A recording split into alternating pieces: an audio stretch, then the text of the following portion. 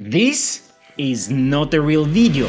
It's generated by a new generative physics engine called Genesis. Genesis is an open source platform that generates fully interactive 4D worlds simulating how objects move and interact with real physics. Genesis is incredibly fast and versatile. It creates fully interactive worlds with real physics, making it perfect for training robots, testing AI, or building realistic simulations. And because it's open source and built in Python, anyone can access and use it. And with speeds up to 80 times faster than other tools, it's changing how we create and interact with virtual environments. Genesis has endless real-world applications. It can train robots, test AI algorithms, create cinematic animations, and build dynamic 3D environments for games and simulations. And we know that AI